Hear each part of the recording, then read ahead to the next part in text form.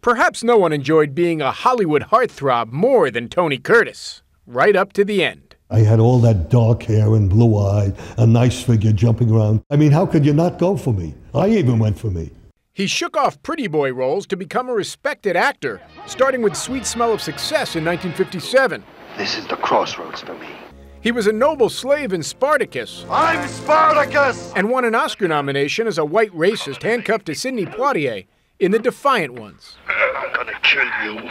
Born Bernie Schwartz in the Bronx, Tony Curtis was married 6 times. Janet Leigh was his first wife. Actress Jamie Lee Curtis, their daughter. This notorious ladies' man may have had his biggest hit disguised as a woman. All aboard. In Some Like It Hot, opposite Jack Lemmon and Marilyn Monroe. I got a funny sensation in my toes. As Curtis aged and the film roles dried up, he battled drugs and alcohol, but found new success as a painter. It's so moving for me. And, I've become perhaps a household word in a way. I've become part of everybody's memory. Tony Curtis was 85. Jim Axelrod, CBS News, New York.